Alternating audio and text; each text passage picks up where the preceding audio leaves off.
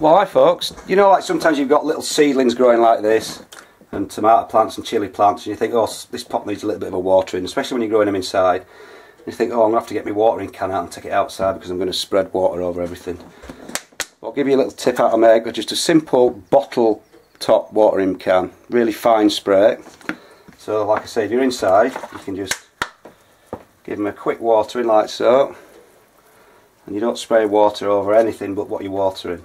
Because if I had to use a watering can here, I'd get water everywhere, wouldn't I? And like I say, that one needs a bit of a water in there. So I'm just quite easily just give it a quick sprinkle of water, and nothing else gets saturated. Absolutely dead easy to make. All you need is an empty pop bottle like so.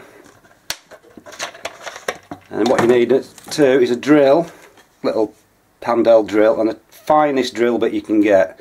This is actually about 1.5 millimetre, or a millimetre actually. And it's just as easy as, I've already done a few. It's just a matter of drilling about 7 holes through the bottle top, like so. So you've got like a miniature, like rose. Don't know whether you can see. Really tiny holes. And then I'll use this bottle again. You can just screw the top on.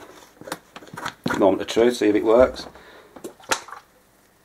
And you've got a fine little watering can there. Same again. You want to water a single plant instead of getting splashing water all over the place. You can just water really carefully, and because they're all interchangeable, you can use a little tiny one like that. Little tiny can, bottle like so. It's a lot easier to do just to leave one of these lying about the place than a watering can.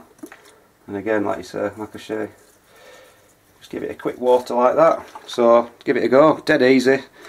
Drill about 7 or 8 little tiny holes in the top of a cap from a water bottle or a pop bottle, and screw it on, fill with water, and Bob's your uncle. You can buy them. They do sell similar things in the shops, but why bother if you can make one just as effective for nothing, for a minute's work. So that's it folks, dead simple, easy, cheap, decent idea just for an indoor watering can made out of a pop bottle. That's about it folks, see you later.